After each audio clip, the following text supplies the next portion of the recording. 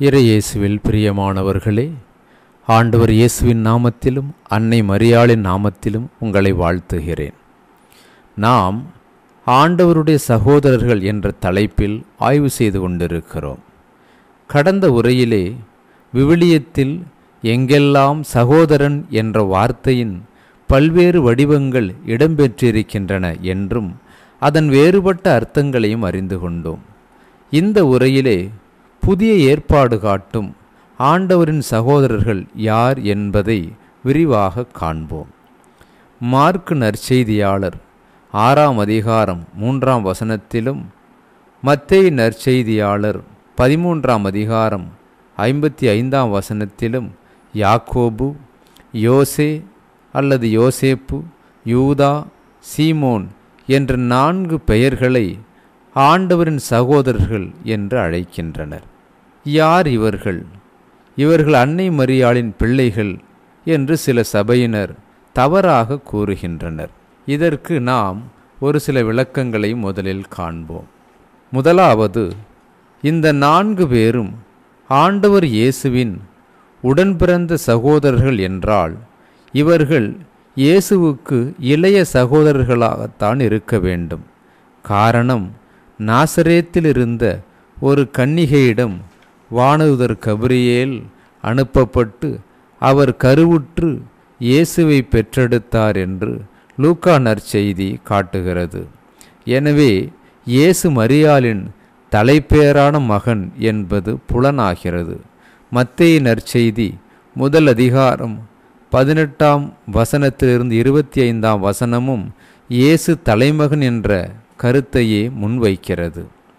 ஆனால் மார்க்கு நற்செய்தி 3ஆம் அதிகாரம் 21ஆம் வசனம், அதே அதிகாரம் 31லிருந்து 35 வரை உள்ள வசனங்கள் மற்றும் யோவான் நற்செய்தி 7ஆம் அதிகாரம் 3ஆம் 4ஆம் வசனங்கள், இந்த 3 பகுதிகளிலும் ஆண்டவரின் சகோதரர்களது நடவடிக்கை இயேசுவின் மேல் அதிகாரம் காட்டுவதாக அமைந்திருக்கிறது.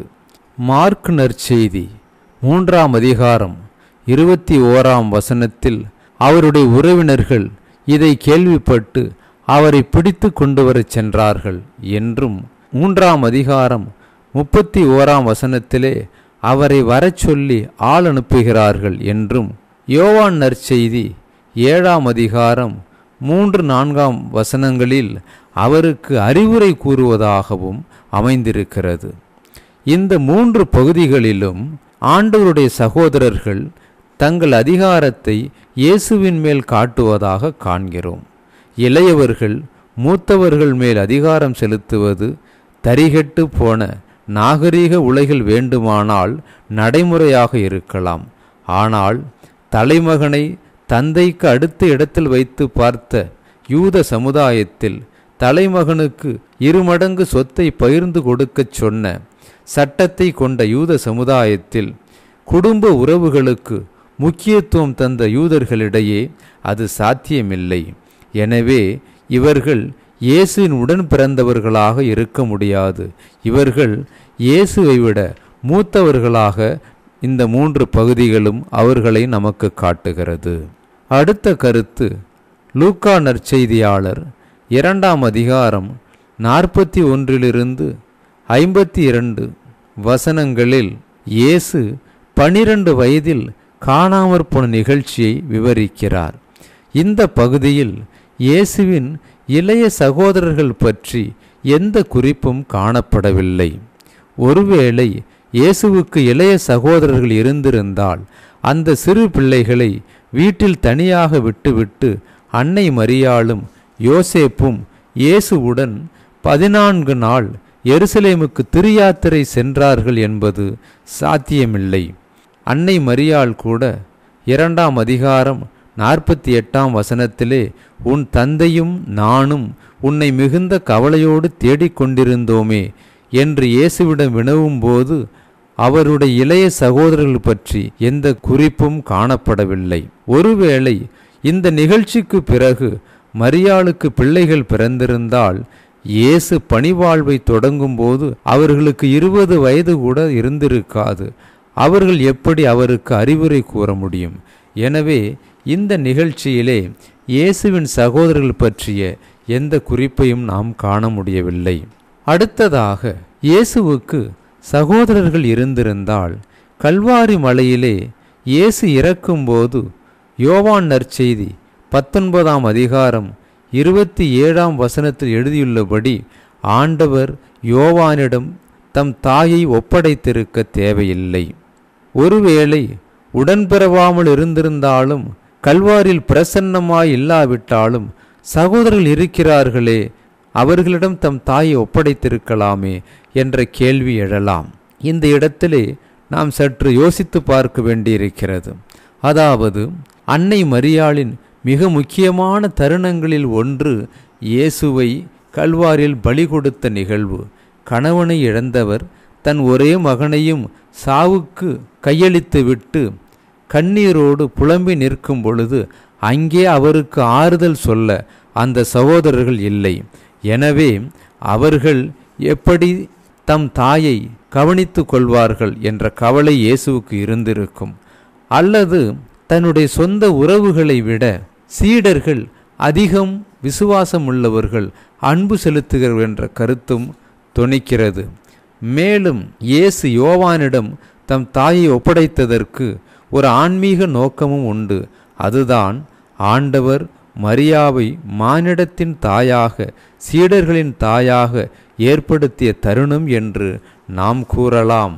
அடுத்ததாக, புதிய ஏற்பாடானது யாக்கோபு, யூதா, சீமோன் என்ற 3 சகோதரர்களை அல்பேயுவின் மகன்கள் என்று தெளிவாக குறிப்பிடுகிறது. பிற சபையினர் கூறுகின்றபடி சூசேப்பின் பிள்ளைகள் பெயரும் யாக்கோபு, யூதா, சீமோன் என்று இருந்திருக்குமானால், அதாவது சூசேப்பருக்கும் மரியாளுக்கும் பிறந்த பிள்ளைகள் பெயரும் இப்படி இருந்திருக்குமானால் அது சாத்தியமில்லை.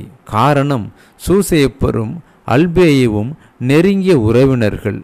2 நெருங்கிய உறவினர்கள் தங்களுடைய 3 பிள்ளைகளுக்கு ஒரே பெயரை சூட்டுவார்கள் என்பதற்கு நடைமுறையில் சிறிதளவும் சாத்தியமில்லை. அடுத்தது, புதிய ஏற்பாடு ஆண்டவரின் சகோதரர்கள் மற்றும் சகோதரிகள் என்றுதான் எல்லா பகுதிகளிலும் குறிப்பிடுகிறதே அன்றி அவர்கள் மரியாளின் மகன்கள் அல்லது மகள்கள் என்றோ யோசேப்பின் பிள்ளைகள் என்றோ ஒரு இடத்தில் கூட குறிப்பிடவில்லை. இயேசு மட்டுமே மரியாவின் மகன் என்று மார்க்கு நற்செய்தி 6ஆம் அதிகாரம் 3ஆம் வசனத்திலே குறிப்பிடப்படுகிறார். யோவான் நற்செய்தியாளர் 2 பகுதிகளில் இயேசுவின் தாய் என்றே குறிப்பிடுகிறார். 2ஆம் அதிகாரம் 1 வசனத்திலும் 3ஆம் வசனத்திலும் இயேசுவின் தாய் என்று குறிப்பிடுகிறார். இன்னும் 6 இடங்களில், அதாவது 2ஆம் அதிகாரத்தில் 5ஆம் வசனம், 12ஆம் வசனம் மற்றும் 19ஆம் அதிகாரத்தில் 25ஆம் வசனத்தில் 2 முறை, 19ஆம் அதிகாரம் 26ஆம் வசனத்தில் 2 முறை அவருடைய தாய் என்றே எழுதுகிறார்.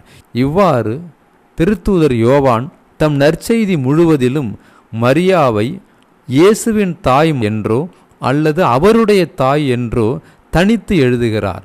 இதை நாம் ஆராய்ந்து பார்க்க வேண்டும். காரணம், நிறைய பெண்கள் மரியாவின் பெயரை கொண்டிருந்ததால் அவர் எல்லா இடங்களிலும் இயேசுவின் தாய் என்றே கூறுகிறார்.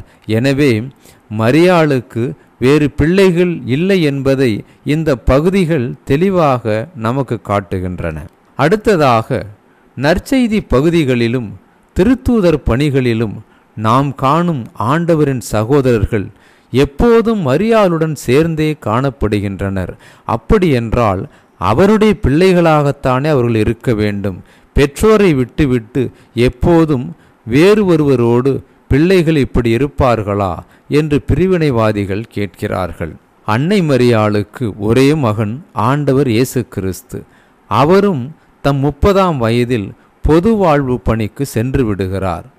சூசையப்பரை அல்லது யோசேப்பை பற்றிய எந்த தகவலும் இயேசுவின் பணி வாழ்வின் போது விவிலியத்தில் நாம் காண்பதில்லை என்பதால் அவர் இயேசுவின் பணிவாழ்வு தொடங்கும் முன்பே இறந்திருக்க வேண்டும் என்பது மரபாகும். இப்படிப்பட்ட சூழ்நிலையில் மரியாளுக்கு உறவினர்கள் தானே உதவ வேண்டும். எனவே இயேசுவை அழைத்து வருவதற்கு அந்த உறவினர்களான சகோதரர்கள் அன்னை மரியாவோடு செல்கிறார்கள். இயேசுவின் மரணம் மற்றும் உயிர்ப்புக்கு பின் மரியாளோடு உடனிருக்கிறார்கள்.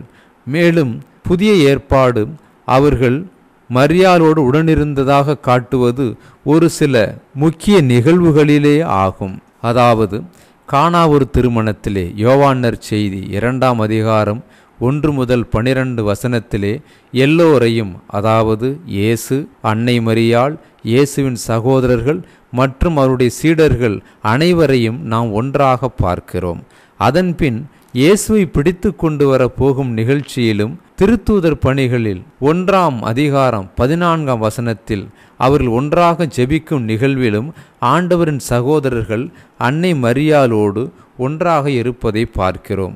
இந்த 2-3 நிகழ்ச்சிகளை வைத்துக்கொண்டு ஆண்டவருடைய சகோதரர்கள் எப்போதும் அன்னை மரியாளோடு இருந்தார்கள் என்ற முடிவுக்கு நாம் வர முடியாது. யோவான் நற்செய்தி 7ஆம் அதிகாரத்தில் அவர்கள் தனியாக இருப்பதை நாம் வாசிக்கிறோம். பிரியமானவர்களே, இனி ஆண்டவரின் சகோதரர்களாக மார்க்கு நற்செய்தியாளர் 6ஆம் அதிகாரம் 3ஆம் வசனத்திலும் மத்தேயு நற்செய்தியாளர் 13ஆம் அதிகாரம் 55ஆம் வசனத்திலும் குறிப்பிடுகின்ற யாக்கோபு, யோசே அல்லது யோசேப்பு, சிமியோன், யூதா இவர்களுடைய பெற்றோர் யார் என்று புதிய ஏற்பாட்டை கொஞ்சம் புரட்டி பார்த்து அலசி ஆராய்வோம். இந்த 4 பேரில் யோசேப்பை தவிர மற்ற 3 பேருமே 12 திருத்தூதர்களின் குழுவிலே காணப்படுகிறார்கள். மத்தேயு நற்செய்தி 10ஆம் அதிகாரம் 2-4 வசனங்கள், மார்க்கு நற்செய்தி 3ஆம் அதிகாரம் 14-19 வரையுள்ள வசனங்கள், லூக்கா நற்செய்தி 6ஆம் அதிகாரம் 13-16 வரையுள்ள வசனங்கள். இதிலே நற்செய்தியாளர்கள் யாக்கோபை அல்பேயுவின் மகன் என்று அழைக்கின்றனர். நற்செய்தியாளர் மார்க்குவும் 3ஆம் அதிகாரம் 18ஆம் வசனத்திலே யாக்கோபுவை அல்பேயுவின் மகன் என்று அழைக்கிறார். இந்த யாக்கோபு சிறிய யாக்கோபு என்று அழைக்கப்படுகிறார். காரணம், திருத்தூதர் குழுவினிலே செபதேயு, சலோமி இவர்களின் பிள்ளைகளான இன்னொரு யாக்கோபும் அவருடைய சகோதரரான திருத்தூதர் யோவானும் இடம்பெற்றிருக்கிறார்கள். எனவே அவர் பெரிய யாக்கோபு என்றும் இவர் சிறிய யாக்கோபு என்றும் அழைக்கப்படுகிறார். கலாத்தியர் 1 அதிகாரம் 19ஆம் வசனத்தில் பவுலடிகளார் கூறும் ஆண்டவருடைய சகோதரரும் இந்த சிறிய யாக்கோபே ஆவார். காரணம், இந்த நிகழ்ச்சி எழுதப்படுவதற்கு முன்பே யோவானின் சகோதரரான பெரிய யாக்கோபு ஏரோது மன்னனால் தலைவெட்டி கொல்லப்பட்டார். அடுத்ததாக இவர்களுடைய தாயை பற்றி ஆராய்வோம். அவருடைய பெயரும் மரியா ஆகும். இயேசுவின் காலத்திலே மரியம் என்ற பெயர் மிகவும் பிரபலமாயிருந்த ஒரு பெயராகும். மோசேயின் சகோதரியான மரியம் என்ற பெயரை இஸ்ராயேல் பெண்கள் விரும்பி வைத்து கொண்டார்கள். அதாவது யூத கலாச்சாரத்திலே 5 பேருக்கு ஒரு பெண் மரியம் என்று அழைக்கப்பட்டார். இந்த புதிய ஏற்பாட்டிலே 61 முறை 53 வேத வசனங்களில் மரியம் என்ற பெயர் இடம்பெற்றிருக்கின்றது. நற்செய்தி நமக்கு காட்டும் பெயர்களில் நாம் 5 பேரை மரியா என்ற பெயரில் அறிய வருகிறோம். இயேசுவின் தாய் மரியா, மார்த்தாளின் சகோதரி மரியா, யாக்கோபின் தாய் மரியா, செபதேயின் மனைவி சலோமி என்ற மரியா மற்றும் மார்க்கு நற்செய்தியாளரின் தாய் ஒரு மரியா. இந்த 5 பெயர்களில் இயேசுவின் தாய் மரியா இவரது பெயர் மட்டும் 19 முறை நற்செய்தி ஏடுகளிலும் திருத்தூதர் பணிகளிலும் இடம்பெற்றிருக்கிறது. லூக்கா நற்செய்தியாளர் 12 முறையும், மத்தேயு நற்செய்தியாளர் 5 முறையும், மார்க்கு நற்செய்தியாளர் 1 முறையும், திருத்தூதர் பணிகளில் 1 முறையும் அன்னை மரியாவின் பெயர் இடம்பெற்றிருக்கிறது. இவருக்கு அடுத்ததாக யாக்கோபின் தாய் மரியா 5 இடங்களில் பெயரிட்டு அழைக்கப்படுகிறார். மத்தேயு நற்செய்தி 27ஆம் அதிகாரம் 55-56 வசனங்களில் யாக்கோபு, யோசேப்பு ஆகியோரின் தாய் மரியா என்று எழுதப்பட்டிருக்கிறது. மார்க்கு நற்செய்தி 15ஆம் அதிகாரம் 40ஆம் வசனம் யாக்கோபு யோசே ஆகியோரின் தாயாகிய மரியாவும் என்று எழுதப்பட்டிருக்கிறது. மார்க்கு நற்செய்தி 16ஆம் அதிகாரம் 1 வசனத்தில் யாக்கோபின் தாய் மரியா என்றும், லூக்கா நற்செய்தி 24ஆம் அதிகாரம் 10ஆம் வசனத்தில் யாக்கோபின் தாய் மரியா என்றும், மார்க்கு நற்செய்தி 15ஆம் அதிகாரம் 47ஆம் வசனம் யோசேப்பின் தாய் மரியா என்றும் இவரை 5 இடங்களில் நாம் காண்கிறோம். இந்த வசனங்கள் வழியாக யாக்கோபும் யோசேப்பும் உடன் பிறந்தவர்கள் என்றும் அவர்களுடைய தாய் இன்னொரு மரியா என்பதும் புலனாகிறது. இவரையே மத்தேயு நற்செய்தியாளர் 27ஆம் அதிகாரம் 61வது வசனத்திலும் 28ஆம் அதிகாரம் 1 வசனத்திலும் வேறொரு மரியா என்று குறிப்பிடுகிறார். காரணம், மார்க்கு நற்செய்தியாளர் இயேசுவின் அடக்க இடத்தை கவனித்து கொண்டதும் உயிர்ப்பு ஞாயிறன்று கல்லறைக்கு சென்றதுமான பெண்களின் கூட்டத்தில் யாக்கோபின் தாய் மரியாவும் ஒருவர் என்று தெளிவாக குறிப்பிட்டு கூறுகின்றார். இவரையே குலோப்பாவின் மனைவி மரியா என்று ஒரே இடத்தில் யோவான் நற்செய்தியாளர் அதாவது 19ஆம் அதிகாரம் 25ஆம் வசனத்தில் குறிப்பிடுகிறார். இவர் அன்னை மரியாளின் சகோதரி என்றும் குறிப்பிடுகிறார். குலோப்பா என்ற பெயரும் அல்பேயுஸ் என்ற பெயரும் அரமாயிக் வார்த்தையான சால்ஃபாய் என்ற வார்த்தையின் இருவேறு வடிவங்களாகும். எனவே அல்பேயுஸ் என்பவரும் குலோப்பா என்பவரும் ஒருவரே. எனவே ஆண்டவரின் சகோதரர்கள் என நற்செய்தி நூல்கள் குறிப்பிடும் யாக்கோபு, யோசேப்பு, சீமோன், யூதா ஆகியோரின் பெற்றோர் அல்பேயுஸ் அல்லது குலோப்பா மற்றும் மரியா ஆவார்கள். இந்த அல்பேயுஸ் அன்னை மரியாளின் கணவரான சூசேப்பின் உடன் பிறந்த சகோதரர் என்று பாரம்பரியம் கூறுகிறது. அல்பேயுசும் சூசேப்பரும் இறந்து விட்டதால் 2 குடும்பங்களும் ஒரே குடும்பம் போல் வாழ்ந்தனர். சூசேப்பின் உடன் பிறந்த சகோதரன் அல்பேயுசுவின் மனைவி மரியா என்பதால் அவர் அன்னை மரியாளுக்கு நெருங்கிய உறவு என்ற முறையில் அன்னை மரியாளின் சகோதரி என்று யோவான் 19ஆம் அதிகாரம் 25ஆம் வசனத்திலே குறிப்பிடுகிறார். இனி பிரியமானவர்களே, நற்செய்தியை தாண்டி வரலாறும் திருமறை தந்தையரும் ஆண்டவரின் சகோதரர்கள் பற்றி என்ன தகவல்களை தருகிறார்கள் என்று நாம் திருமறை மரபையும் வரலாற்றையும் சற்று ஆய்ந்து பார்க்கலாம். திருத்தூதர் சிறிய யாக்கோபு புதிய ஏற்பாட்டில் 4 முறை திருத்தூதர்களின் குழுவிலே குறிப்பிடப்படுகிறார். கிபி 37ஆம் ஆண்டிலிருந்து 100ஆம் ஆண்டு வரை வாழ்ந்த முதல் நூற்றாண்டு வரலாற்று ஆசிரியர் ஃப்ளாவியஸ் ஜோசபஸ் என்பவர் ஆண்டவரின் சகோதரராகிய யாக்கோபு எருசலேம் கிறிஸ்தவ குழுவின் தலைவராயிருந்தவர். தலைமை குரு அனானஸ் என்பவரால் கொல்லப்பட்டார். இது உரோமையர்கள் எருசலேம் கோவிலை இடிப்பதற்கு சில ஆண்டுகளுக்கு முன்பு நிகழ்ந்தது என்று தனது ஜூவிஷ் ஆன்டிக்விட்டீஸ் என்ற வரலாற்று நூலில் எழுதியிருக்கிறார். மேற்கூறிய வசனம் இடம்பெற்றிருக்கும் இடம் ஜூவிஷ் ஆன்டிக்விட்டீஸ் 20ஆம் தொகுப்பு அதிகாரம் 9 ஆகும். அதைத் தொடர்ந்து பப்பியாஸ் என்ற திருமறை தந்தை, இவர் கிபி 70லிருந்து 103ஆம் ஆண்டு வரை வாழ்ந்தவர். இவர் குலோப்பா அல்லது அல்பேயுசுவின் மனைவி மரியா, அவரும் திருத்தூதருமான யாக்கோபு, சீமோன், ததேயு மற்றும் யோசேப்பினுடைய தாய் என்று தமது நூலான எக்ஸ்போசிஷன்ஸ் of the sayings of the Lord fragment 10 இந்த பகுதியில் குறிப்பிட்டு எழுதுகிறார். அவரை அடுத்து ஹெகேசிப்புஸ் என்ற வரலாற்று ஆசிரியர், இவர் ஒரு யூத கிறிஸ்தவர். இவர் கிபி 110லிருந்து 180 வரை வாழ்ந்தவர். குலோப்பா புனித சூசேப்பின் சகோதரர் என்ற தகவலை இவர் தருகிறார். அவரது புத்தகங்கள் நமது கைகளுக்கு கிடைக்கவில்லை. மெமோயர்ஸ் என்ற தலைப்பிலே 5 தொகுப்பு நூல்களை அவர் எழுதியதாக யுசேபியஸ் என்ற திருச்சபை வரலாற்று ஆசிரியர் கூறுகிறார். ஹெகேசிப்புஸ் எழுதியவற்றில் 8 பகுதிகள் யுசேபியஸ் எழுத்தாளரால் அவரது நூலிலே கையாளப்பட்டுள்ளன. இதில் யாக்கோபின் மரணம் விரிவாக விவரிக்கப்பட்டுள்ளது. நீதிமான் என்றழைக்கப்பட்ட யாக்கோபு கோயில் கோபுரத்திலிருந்து தள்ளிவிடப்பட்டு தலையில் தடியால் அடிக்கப்பட்டு கிபி 62இல் இறந்ததாக இவர் நமக்கு தகவல் தருகிறார். ஹெகேசிப்புஸ் தனது நூல்களில் 11 முறை யாக்கோபை பற்றிய குறிப்புகள் தருகிறார். அவரது பெயர் 11 முறை இடம்பெறுகிறது. அவரே எருசலேமின் முதல் ஆயர் என்றும் இயேசு வாழ்ந்த காலத்திலிருந்தே இவர் நீதிமான் என்ற அடைமொழியுடன் ஜேம்ஸ் த ஜஸ்ட் என்று அழைக்கப்பட்டதாக கூறுகிறார். இவர் மெமோயஸ் என்ற தமது நூலை எழுதிய ஆண்டு கிபி 180 ஆகும். அடுத்ததாக ஆண்டவரின் சகோதரராக நற்செய்தி நூல்கள் காட்டும் சிமியோன்.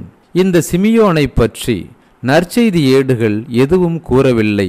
அவர் திருத்தூதர்கள் குழுவில் பெயரிடப்படுவதோடு வேறு ஏதும் தகவல்கள் இவரை பற்றி இல்லை.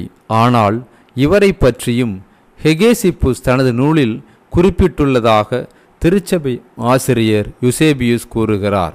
நீதிமான் யாக்கோபு ஆண்டவருக்காக கொலை செய்யப்பட்ட பின் குலோப்பாவின் மகனும் ஆண்டவரின் மாமன் முறையுமான சிமியோன் ஆயராக நியமிக்கப்பட்டார். இப்படி இவரே எருசலேமின் 2வது ஆயராக கிபி 62ஆம் ஆண்டிலிருந்து பணியாற்றியதாக இவர் கூறுகிறார். சிமியோன் தமது 120வது வயதில் டிராஜன் என்ற உரோமை பேரரசரின் ஆட்சி காலத்தில் காட்டி கொடுக்கப்பட்டு உரோமை ஆளுநர் அட்டிகஸ் என்பவரால் சிலுவை சாவுக்கு தீர்ப்பிடப்பட்டு கொலை செய்யப்பட்டதாக கூறப்படுகிறது. அடுத்ததாக யூதா ததேயு. ஆண்டவரின் சகோதரரான யூதாவின் பெயர் புதிய ஏற்பாட்டில் 6 முறை இடம்பெற்றிருக்கிறது. லூக்கா நற்செய்தி 6ஆம் அதிகாரம் 16ஆம் வசனம், திருத்தூதர் பணிகள் 1 அதிகாரம் 13ஆம் வசனம், யோவான் நற்செய்தி 14ஆம் அதிகாரம் 22ஆம் வசனம், மத்தேயு நற்செய்தி 13ஆம் அதிகாரம் 55ஆம் வசனம், மார்க்கு நற்செய்தி 6ஆம் அதிகாரம் 3ஆம் வசனம், மேலும் யூதா எழுதிய திருமுகம் 1 வசனத்திலே இந்த 6 இடங்களில் இவருடைய பெயர் இடம்பெறுகிறது. இவருக்கு பல பெயர்கள் இருந்தன. ததேயுஸ் என்ற இவர் பெயருக்கு கடவுளை ஆடையாக உடுத்தி கொண்டவர் என்று பொருளாகும். தேயுஸ் என்றால் கடவுள், ததேயா என்றால் உடை என்று பொருள். இவர் லெப்பேயுஸ் என்றும் அழைக்கப்பட்டார். லெப்பேயுஸ் என்றால் புகழ்ச்சி என்று பொருள். மேலும் மேன் ஆஃப் ஹார்ட், இதயம் போல் அன்பு செய்கிறவர் என்ற பொருளும் இந்த பெயருக்கு உண்டு. இவர் பெயரிலே புதிய ஏற்பாட்டு இடம்பெற்றுள்ள மிகச் சிறிய திருமுகம் யூதா திருமுகம். இதில் 1 அதிகாரம் 1 வசனத்திலே யூதா தம்மை யாக்கோபின் சகோதரர் என்று குறிப்பிட்டு கூறுகிறார். மேலும் பப்பியாஸ், குலோப்பா, மேரி இவர்களே இவரது தாய் என்று தமது நூலில் கூறுகிறார். கிபி 13ஆம் நூற்றாண்டில் ஜேக்கபுஸ் தே வராஜினே என்பவரால் தொகுக்கப்பட்ட த கோல்டன் லெஜெண்ட்ஸ் என்ற நூலானது இப்படி கூறுகிறது. கனானேய சீமோனும் யூதா ததேயுவும் சிறிய யாக்கோபின் சகோதரர்களும் அல்பேயுவால் மணக்கப்பட்ட மேரி குலோப்பாவின் மகன்களும் ஆவார்கள். துரோகியாக மாறி இயேசுவை காட்டி கொடுத்த யூதாஸின் பெயரையே இவர் கொண்டிருந்ததால் அந்த பெயர் இவருக்கு வழங்கப்படவில்லை. அதற்கு மாறாக இவர் ததேயுஸ், லெப்பேயுஸ் என்றே பின்னால் பொதுவாக அழைக்கப்பட்டார். கடைசியாக யோசே அல்லது யோசேப்பு. ஆண்டவரின் சகோதரரான யோசே அல்லது யோசேப்பை பற்றி எந்த ஒரு தகவலும் நமக்கு கிடைக்கவில்லை. மார்க்கு நற்செய்தியாளர் 3 இடங்களில் இவரை குறிப்பிடுகிறார். 6ஆம் அதிகாரம் 3ஆம் வசனம், 15ஆம் அதிகாரம் 40ஆம் வசனம் மற்றும் அதே அதிகாரம் 47ஆம் வசனம். இந்த 3 இடங்களிலும் யோசே என்று கூறுகிறார். அதே 15ஆம் அதிகாரத்திலே அரிமத்தியா யோசேப்புக்கு யோசேப்பு என்று கூறுகிறார். புதிய ஏற்பாட்டிலே மொத்தம் 8 நபர்கள் யோசேப்பு என்ற பெயரை தாங்கியுள்ளனர். இவர்களில் எல்லோருமே யோசேப்பு என்று அழைக்கப்படுகின்றனர். ஆனால் இவர் மட்டுமே யோசே என்று அழைக்கப்படுகிறார். பப்பியாஸ் இவரையும் குலோப்பா, மேரி, அல்பேயுஸ் தம்பதியரின் மகன் என்று குறிப்பிடுகிறார். இவ்வாறு பிரியமானவர்களே, ஆண்டவரின் சகோதரர்கள் என்று திருநூல் காட்டும் 4 சகோதரர்களும் அல்பேயுஸ் அல்லது குலோப்பா மற்றும் அவரது மனைவி மேரியின் பிள்ளைகள். அவர்கள் இயேசுவுக்கும் அன்னை மரியாவுக்கும் நெருங்கிய உறவினர்கள் என்றுதான் நற்செய்தி நூல்கள் நமக்கு காட்டுகின்றன. அதை விடுத்து இந்த ஆண்டவரின் சகோதரர்கள் அன்னை மரியாளின் பிள்ளைகள் என்று வாதிடுவது மடத்தனமாகும், அது ஆதாரமற்ற செயலுமாகும், அன்னை மரியாளின் புகழுக்கும் பெயருக்கும் இழுக்கு வருவிப்பதாகும். எனவே கத்தோலிக்க கிறிஸ்தவர்கள் கத்தோலிக்க திருச்சபை சொல்லிக் கொடுக்கின்ற அன்னை மரியாள் என்றும் கன்னி, எப்பொழுதும் கன்னி என்ற கருத்தை நாம் மனதில் கொண்டு அவள் கன்னிகையிலெல்லாம் சிறந்த கன்னியாக திகழ்கின்றார் என்று அவர் வழியாக ஆண்டவரை சேர நாம் முயல வேண்டும். பிற சபையார்கள் திரித்து பொருள் கூறும் நற்செய்தி பகுதிகளை நாம் கவனத்தில் எடுத்துக்கொள்ள தேவையில்லை. எனவே பிரியமானவர்களே, நீங்கள் இதுவரை கேட்ட உரையிலிருந்து ஆண்டவரின் சகோதரர்கள் யார் என்ற தெளிவை விவிலியத்தின் வாயிலாகவே பெற்றிருப்பீர்கள் என்று நம்புகின்றேன். திருச்சபை கற்றுக் கொடுக்கும் வேத உண்மைகளுக்கு புறம்பாகாமல் பிற சபையார் கூறுகின்ற தர்க்கவாதங்களுக்கும் அநீத சிந்தனைகளுக்கும் இடங்கொடுக்காமல் நாம் பெற்றுக்கொண்ட விசுவாச நிலைத்திருக்க ஜெபிக்கிறேன். அன்னை மரியாளின் நாமத்திலும் ஆண்டவர் இயேசுவின் நாமத்திலும் உங்களுக்கு வாழ்த்துக்களும் என் ஜெபங்களும்.